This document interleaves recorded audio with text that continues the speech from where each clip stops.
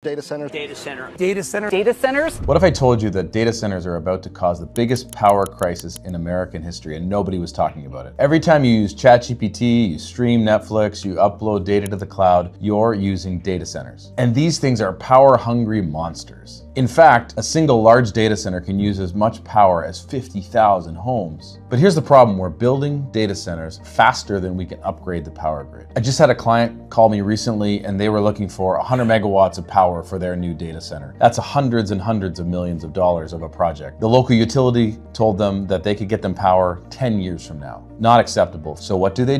They are going to have to generate their own power on site. That's where we come in. We develop and design these large power plants so that data centers can generate power and operate independent from the grid. Most people just think that electricity shows up magically when you flip the switch. Meanwhile, we're all scrambling to build as much power generation as we can to keep up with the AI demand and the cloud computing demand. The next 10 years are gonna be wild. Either we figure out how to generate massive amounts of reliable power, or we're gonna see data centers go dark and the functionality that goes with them.